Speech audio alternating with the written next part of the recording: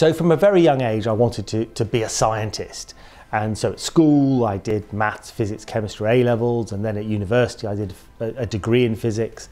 And then it just seemed very natural to then do a PhD in particle physics. Again, to me, that's the kind of physics that appealed to me. So it was just a really natural decision for me, and I didn't really give it a second thought. I learnt a lot of physics out of my PhD, but in hindsight, I learnt a lot of other things. I learnt about developing stamina for big problems, determination. I was working as part of a very large team, so again, team working. I learnt about how to motivate myself when I got kind of depressed at sometimes about how difficult things were. I learnt French. Part of my PhD involved living in Geneva for a couple of years. We were dealing with budget, so I learnt a bit about managing the finances of what I was doing. So there are a ton of skills that I learned during my PhD and that everybody learns during their PhD that go beyond the physics or the chemistry or the biology. I think you should only do a PhD if you genuinely, desperately want to do it. If you're umming and ahhing about it, go do something else. This kind of age, whatever it is that you do, you should do it because you're passionate about it.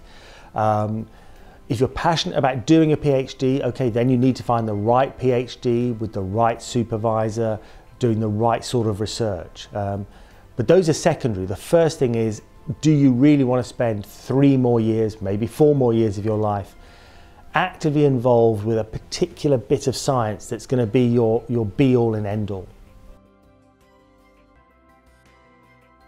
I think when I was doing my PhD, I was convinced that I would go on and do a postdoc, and then I would go on and on and on and on and be a scientist.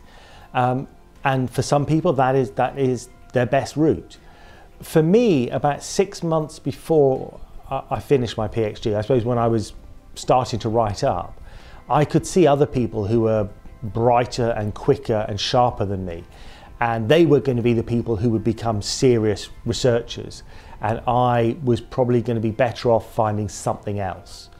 So the challenge then was, what am I good at? What do I love doing? What have I learnt during my PhD? What can I do that keeps me close to science, because I still loved science?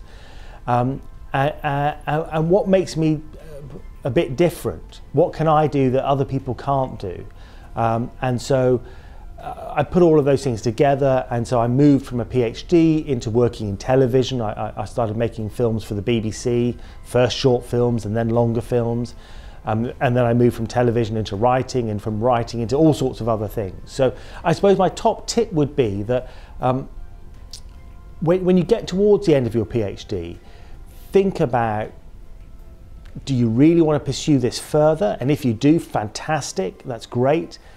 If you don't, think about all of the amazing things that you've learned and all of the other amazing opportunities that are out there, because that decision that you'll make in your final year of writing up will be pivotal. And so just think about what you could do with the rest of your life.